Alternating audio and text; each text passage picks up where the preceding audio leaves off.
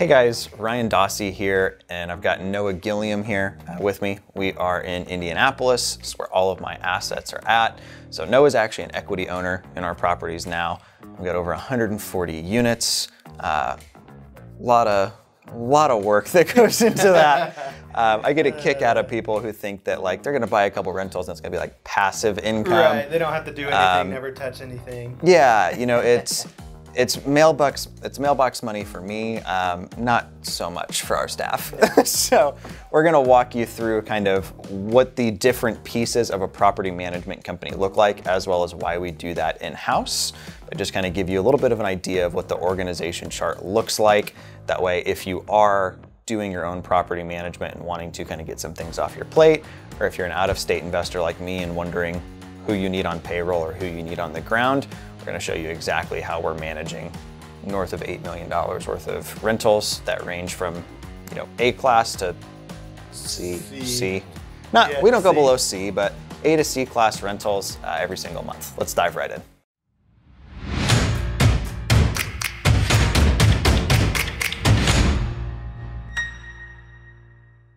So first things first is going to be why we do our management in-house.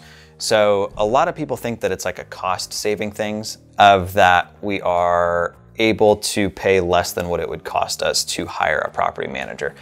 And that's really not the case. In my experience, it's going to be about the same or even a little bit more expensive to have your own staff doing it on payroll. Right. But the reason why we do that is we're trying to minimize the amount of turnover inside our portfolio. There was an article that came out that said one of the biggest metrics that tracks whether or not a rental portfolio is profitable is how long you're able to keep your residents in place. Basically, how much turnover are you having or not having?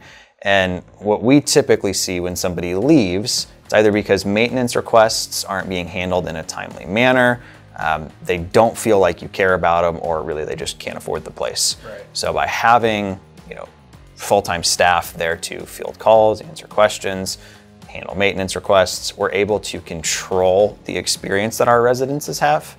The other thing that I think kind of comes into play with it is people like to feel like they're renting from like a small business versus like a large property manager. And I think the other thing you have as well is when you're going through a property management company, say you're getting $600 a month in rent on like a, you know, C-class place.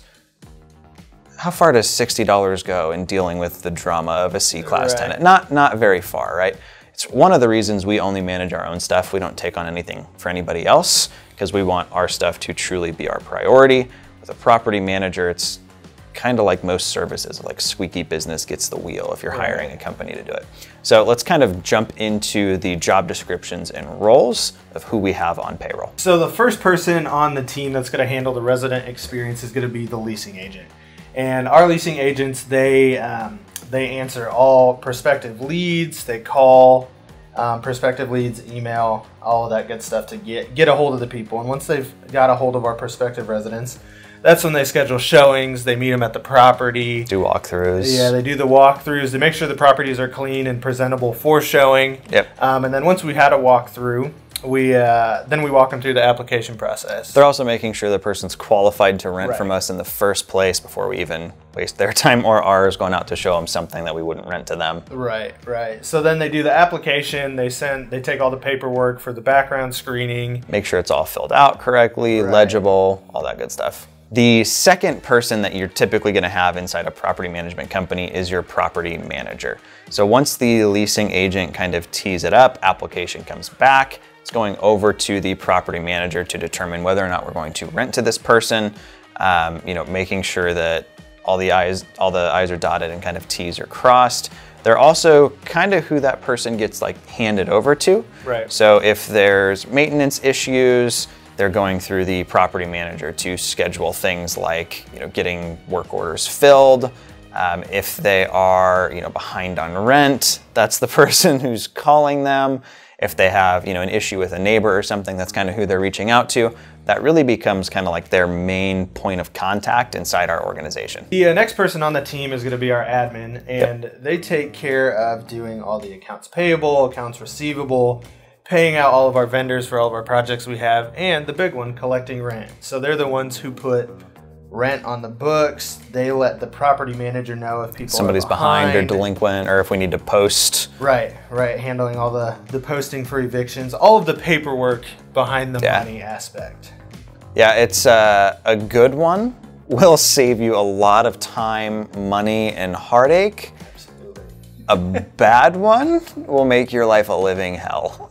Like, it's just, we've had both, and we really have an A player in this role now. It's not really something you're gonna like skimp on.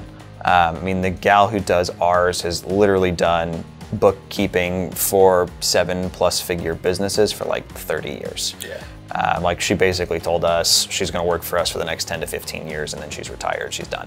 So you're wanting somebody who's really skilled in this, who understands the ins and outs, who can really show you where money's coming in, where it's going out, as well as go over things like where to optimize. Ours found, for instance, that one of our old leasing agents wasn't letting people know that they were going to be paying utilities. So we had a couple properties that we were paying utilities on that we didn't need to be. So get those put over into the resident's name, boost the cash flow on that particular property. But they're, I would say, kind of like the glue almost that keeps kind of the whole machine turning. Another neat thing that she's done for us recently is they can monitor all your utility bills when they come in and when they're being paid out. So we noticed a vacant property that we have. It went from being $50 a month to all of a sudden we had to charge for $2,000 a month. So the instant we saw that, we knew something was wrong, and without the careful eyes of our admin, we would have totally missed that. Another critical piece to our team is our project manager. And our project manager handles all of our turns, all of our big rehabs. Kind of like a general contractor, honestly. We used to use the GC, but we've moved off of using GCs, and we're now subbing out our own projects. Right. It gives us better control of all of our projects, having this manager. And they can split it up into, is it a turn work? Is it a big rehab? They write all of our scopes. That way we have it dialed into a T, what exactly our subs are going to be doing. And then the project manager also, they're out at the projects daily. They're looking at everything. They're monitoring labor. They're monitoring supplies. They do all the purchasing. So they know where stuff's at, where it needs to be at, if it's on schedule, behind schedule, if subs deserve to be paid yet or not. They're also coordinating things like making sure we get W-9s and things of that nature from subs, which we'll do a different video on what we collect before we even pay a contractor. But it is one of those roles of like, it's kind of like hiring an acquisitions manager. It's a lot of in the field, a lot of driving, kind of a lot of hand holding. And if you don't have somebody else doing it, you're doing it. And one of the problems I see typically when investors are managing their own projects is they're just not out at their properties enough. So if somebody doesn't show up for 2 or 3 days, they don't know because they're only there once a week. The kind of final one we're going to touch on here is on-staff maintenance. This was our second hire. Yep, second hire. And we actually kind of like hacked the system a little bit in that we had them do tear outs for us because we didn't have like full-time maintenance work. I think we brought them on when we had maybe 50 units. Yeah. 40, 50 units. 40. You add another 100 and it's now a full-time job of, hey, toilet's running, this outlet doesn't work, that kind of stuff. One thing I will say about this role that we kind of learned, you want to very, very carefully kind of background check and screen these folks.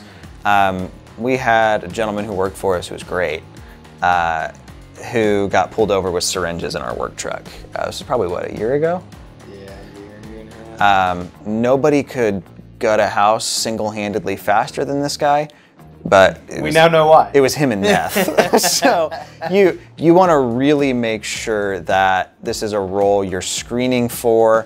Another huge thing is to check references. I recommend having like a hit list of common repairs and making sure it's stuff that they can do. We had another guy who was in that role who didn't last very long, who we caught like YouTubing things like, how to replace a toilet while sitting there trying to replace a toilet. I'm not looking for like a YouTube maintenance tech. I'm looking for somebody that's done this for a while and has some experience. And you also really want somebody who's pretty clean, pretty safe, pretty personable, because this is somebody who's going to be having contact with your residents. So you don't want somebody who's like, creepy or kind of like dirty. You want this to be somebody that you feel good about having in your properties and around your residents. Because that's one of those other things. Like if the maintenance guy scares them, they're not going to tell you when stuff breaks and they're just going to leave because they don't want to get stuff fixed, right? So you want to make sure you have somebody personable and likable in that role. But in a nutshell, those are kind of the different pieces that are going on inside a property management company. You're not going to start out and just go like hire 5 $50,000 a year employees. It would make no sense for you. But chances are you're going to kind of do what we did of realize you need some help with the property management. Right. And then realizing that your general contractor, your subs, really aren't all that interested in fulfilling $45 work orders for a property. So that's a piece that you're probably going to end up pulling somebody in sooner or later, and then it just kind of grows out from there. But that's what the infrastructure looks like and kind of how we're managing 150 units here in the Midwest. Thank you guys for taking the time to check out this video. Hopefully it's informative for you and kind of shows you what the organization chart looks like and kind of what roles you're going to have and kind of what skill sets you're looking to fill them. Be sure to like, subscribe, and as always, if you found it helpful, please share it with your friends. We've got more content coming out soon. Talk to you guys next time.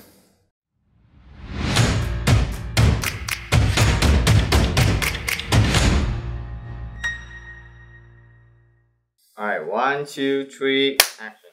The first player that we have, that came out weird. Playa. Please. Can I just go? Yeah. The first player. Come on.